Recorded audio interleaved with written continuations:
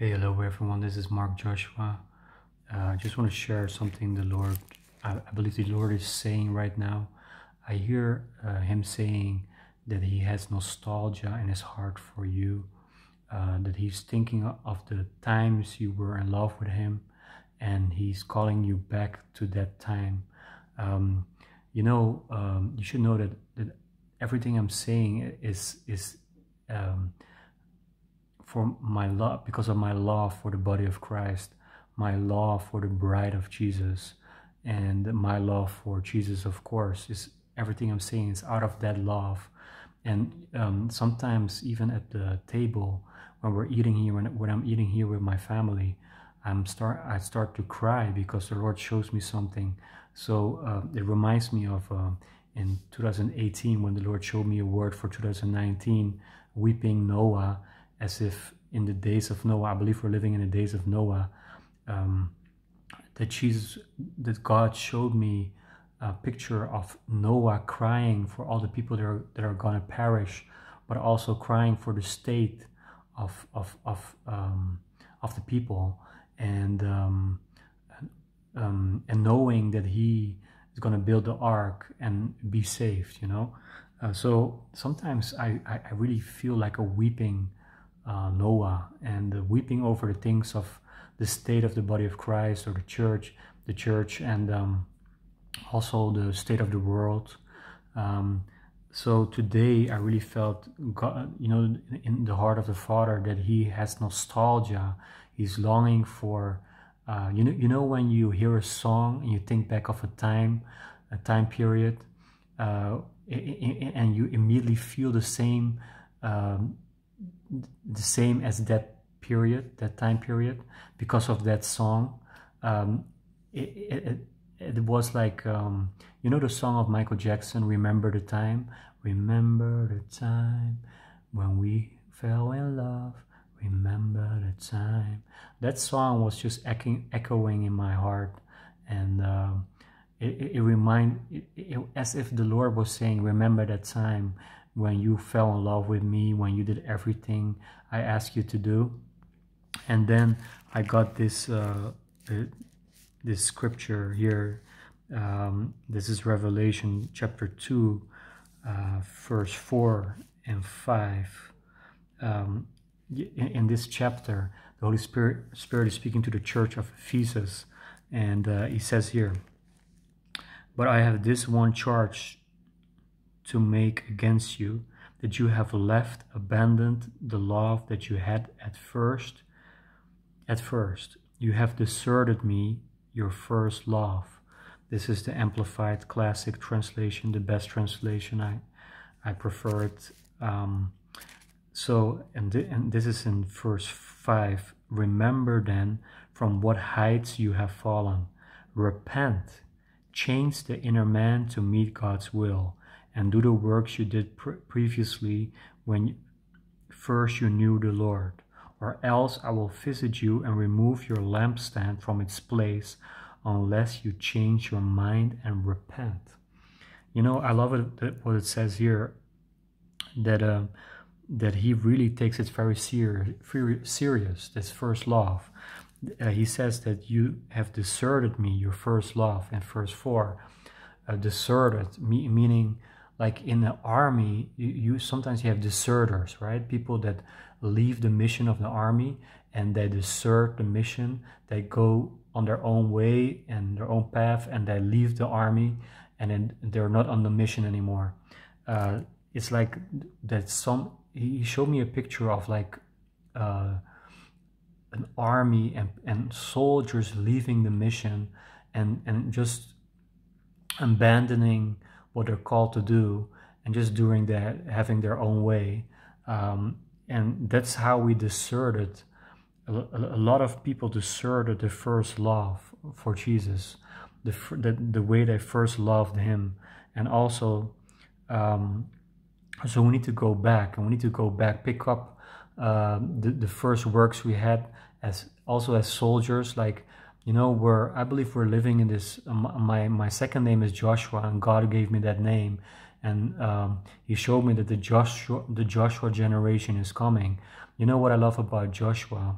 he took the people of God into the promised land, right? So he was in the presence of God a lot. When Moses was there at the tabernacle, being in God's presence, the Bible says that Joshua was sitting there. Even when Moses left the tabernacle, he was still there in the presence of God. And he was so soaked and he was so formed, transfigured in the presence of God, that he exactly knew God's heart. And that's why he could go and obey God completely, and also take all the people into the promised land. So he, you know, the Bible says that Jesus says that if you love me, you obey my commands. If you love me, that will also strengthen you to obey my commands. And leaving that first love is like, it's not, you will also lack in obedience. Because if you love him, you have this first love, you obey him, everything he commands. You just obey it, you just do it without even thinking of it. You just do it because you love him and you want to do everything. You want to be with him, and where he goes, you want to go, right? So it reminded me of that as well, like an army and deserters. Like certain people in the body of Christ are deserting him, but I need to repent and come back. And I love what it says here in brackets. It says repent, change the inner man to meet God's will. That's what repenting means. You know, if you feel convicted with what I'm saying, if you feel like you became a lukewarm Christian, you know, even in my life, I remember being a lukewarm Christian. I remember falling back into sin and getting dreams of hell. Like I could even smell the ashes in hell. It was so terrible. And the Lord was speaking to me to go back. And eventually, after a long period of living a terrible life in sin in Amsterdam as a Christian, I came back to him because the Holy Spirit touched me and revived me again. And he showed me that I need to surrender to the Holy Spirit and be guided by the Holy Spirit again. And then I remember having a time of dying to myself every day. You know, it's so important that we have a deep repentance in us every day, because our inner man needs to completely be surrendered to God's will. Our inner man is our soul. We exist of a body, soul, and spirit. Our soul is our will, our emotions, and our mind. But you know that when Jesus says, if you believe in me, rivers of living water will flow from your inner being. When you were born again, your spirit was born again, and your spirit became one with the Holy Spirit. That's in the Bible. In Corinthians, it says that your spirit is mingled with the Holy Spirit. And what happens when you repent, when you completely surrender to God's will, this rivers of living water will flow and flood your soul. So your will, your emotions, your mind. And that's what Jesus means when you believe in me. And believing is not just like, you know, some people say that, yeah, I believe in Jesus, you know, but they don't live that life he calls them to live. Believing has such a deeper meaning than just believing that he's the Son of God. It means that you adhere to him, you rely on him, and you give your life to him. That's what truly believing means. Because some people, they don't experience that those rivers of living water flowing from their inner being. I experienced it a lot because I surrender. I like to surrender myself every day. The Bible, you know, Jesus says, deny yourself, pick up your cross, and follow me every day. That's what we need to do every day. Sometimes I ask certain people, and they say like, I ask them, when is the last time you thought of picking up your cross and following him? And they have to think twice, and then I know that they're not living that life of surrendering every day. So we need to repent and have this, then you have this life of glory in the glory realm, where the Holy Spirit is, the living water is flowing from your inner being. Then the Holy Spirit, who is one with your spirit, will flow and flood your soul, and eventually your body will follow. And then you experience that love again, and this righteousness in the Holy Spirit. You know, righteousness in the Holy Spirit is such a powerful thing. It means that you're having right standing with God. Can you imagine, like, for example, when I think back of my high school, I think back of like popular people. I never was popular, so I don't mind being popular. Also in the Christian world, I don't mind being popular. I'm not called to be popular. I'm not called to be popular in the world. Jesus says, if they would hate me, if they hated me already, how much would they hate you as my follower? So the world will hate us when you follow Jesus because they don't have the Spirit of God. We have the Spirit of God. And when you're living in truth, the people will hate you because a lot of people in the world, they hate truth and they hate the light. They want to live in darkness. So that's first of all. But I remember in my high school, there were popular people and less popular people. And if you would have like this right standing with certain people, you will have the status, right? The status. And in the world, even when you have a job, when you get promotion and when you're in circles, social circles, like with people with a good status, they regard you as high, right? But can you imagine having a right standing, like a right standing with God, the Creator of heaven and earth, that you can stand before Him and that you understand each other, that you know that He knows you and you know Him exactly. That's what righteousness means. It means that you're living right in the eyes of God, that you're having right standing with God. So that's all with a life of repentance. Repentance is actually beautiful. It's just accepting God completely and Him accepting you completely by you surrendering to Him. And you know, God's will is the best thing. There's no, what has your will done for you, right? It brings you nowhere. You know, the devil is the biggest humanitarian. When Jesus revealed Himself, when God revealed to Peter who Jesus is, because He said, "You're the Christ," and then Jesus says to Peter, "This is what God revealed to you, the Father." And then later Jesus says that I have to be crucified, you know. And then Peter said, "No, you'll not be crucified."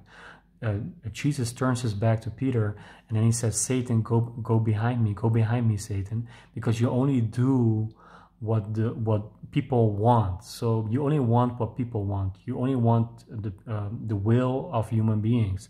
You know, the only commandment in the Satanic Bible is do what thou wilt. The devil wants you to do your own will, because then you're not in the will of God. But the will of God is the best thing for your life. He exactly knows what you're called to do and created for, because He created you. He has woven you in your mother's womb, and He knew your name before you were even born. So His will, surrendering to His will, completes that plan for your life. So living a life of repentance fulfills that in your life. It's the best thing you can do, right? So it says here that you need to repent, change your inner man to meet God's will, and do the works you did previously. You know, the works, I believe the church needs to go back to the Church of Acts, because that's the works we did previously as a church, right? We were on fire for Jesus. We were, the power of the Holy Spirit came on the church, and they became witnesses, and they had the miracles, they performed miracles. They preached repentance with a lot of power and boldness. They preached the gospel, even when they were persecuted. You know, Paul, he was stoned in a city because of being a witness for Jesus. He was stoned, and he laid there as if he was dead. Then the other followers of Jesus surrounded him. He rose again. I even believe that he rose from the dead at that time, that he was dead for a time. He rose again and just went on with blood on his back. He went on preaching the gospel in other cities. That's what I call a life of surrendering. Witness, the word witness also means martyr. If you know, the persecution will not happen to every Christian, only if you're truly a witness. And how do you become a witness? When the Holy Spirit takes over your life, when you're completely surrendered. The apostles in the book of Acts, they were controlled by the Holy Spirit. Even Jesus, when He got baptized in the river of Jordan, He rose again. The Father says that this is my beloved Son, and the Holy Spirit came as a dove on Him. He was also baptized then in the Holy Spirit. And then the Bible says that the Holy Spirit took him. He was controlled by the Holy Spirit, and he went to the desert. In the desert, he was there for 40 days. He came back from the desert to a village, and he started to preach the gospel. And he said he started to preach the message of repentance. He says, "Repent, because the kingdom of God is at hand." So Jesus also, being filled with the Holy Spirit, preached with power the message of repentance. So we need to do that. We need to repent every day. I love it. When I was in America, I saw this merchandise of shirts of the ministry of Daniel Kolenda, and it said "repent" on the shirt, in very big letters. I'm wearing a shirt right now of John G. Lake as well. I love to study the old revivals and the great generals of God's. And this is John G. Lake. He was a powerful man of God. He was also living a life of surrender, speaking in tongues, the Holy Spirit showing him where he needed to go, and then going to Africa, speaking in tongues there again, and then seeing that the people understood him while he was speaking in tongues. Then he knew that he had to be in Africa.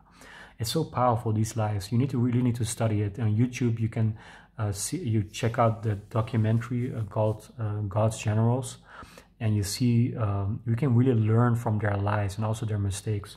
So that's so powerful. That's a life of repentance and doing the works we previously did. I remember, this nostalgia that the Father gives me sometimes. It's like I remember going into a room and hearing a song, or just him giving me a feeling that I had before when I first started believing, and him taking me back to that time of having first love for him. He's doing that a lot in my life. And also sometimes he even speaks in movies. When I watch when I watch movies when I was young, or he's speaking through movies or music, and then I think back of my first love for him.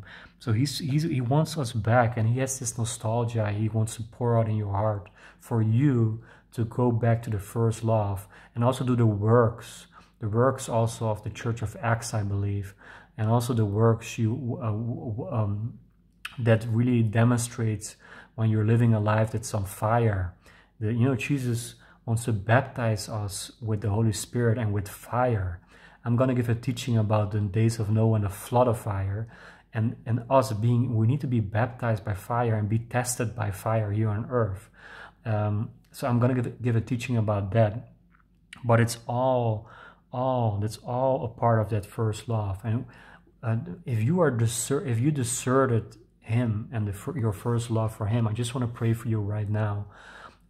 Just close your eyes, just raise up your hands to Jesus right now. And if you don't know Jesus Christ as your Lord and Savior, pray with me as well. So here it goes. Oh Lord Jesus, I thank you for my brothers and sisters, and also for if there's a non-believer listening, I pray right now that you touch them, Holy Spirit. And if you're not a believer, just pray this after me. Say, Lord Jesus, I believe that you are my Lord and Savior. I believe that you became sin on the cross more than 2,000 years ago, outside of the walls in Jerusalem and on Calvary. You took all of my sins on the cross, and you died and you rose again from the death. And I believe in you as my Lord and Savior. I repent of all of my sins, and I say, Lord, come into my heart. Save me right now and cleanse me with your blood. And God, you are my Father. I believe I have received eternal life. Fill me up with your Holy Spirit and guide me. I need you. I want to live in truth. I want to live with you every day of my life. Help me and guide me. And if you pray this prayer, just read the word. And, join a church that's based on the Word of God, and know the Holy Spirit. And that's where Jesus is centered as well. And also for the ones that want to pray for going back to the first love, I want to pray for you now. Oh, Jesus, I pray that you'll touch everyone that's watching, revive them with your Holy Spirit. I pray that they will have a life of surrender, total surrender, and repentance, deep repentance. Oh, what you did for me, Holy Spirit, do that for them. Touch them like never before and baptize them with your fire right now, Jesus. I pray that you baptize them with your fire, and they will love you like never before and obey you and obey your commands and go back in the mission you have for them. And that they will return to your love, the first love and the works they did before, and they will live a life like the life the apostles live in the book of Acts. In Jesus Christ's mighty name, I pray that for everyone that's watching, and I pray that the grace of our Master Jesus Christ, the extravagant love of our Father God, and the intimate friendship of the Holy Spirit be with you all. Please subscribe to my YouTube channel for more teachings, for more encouragements, for testimonies of miracles that I experienced in my life. Also having a healing ministry, being a church planter as well. So please follow me and also share these videos. I would really appreciate it. Please also pray for me and my family. I appreciate it. I will appreciate that too. I love you. Love and shalom in Yeshua, and hope to see you next time. Okay, bye bye.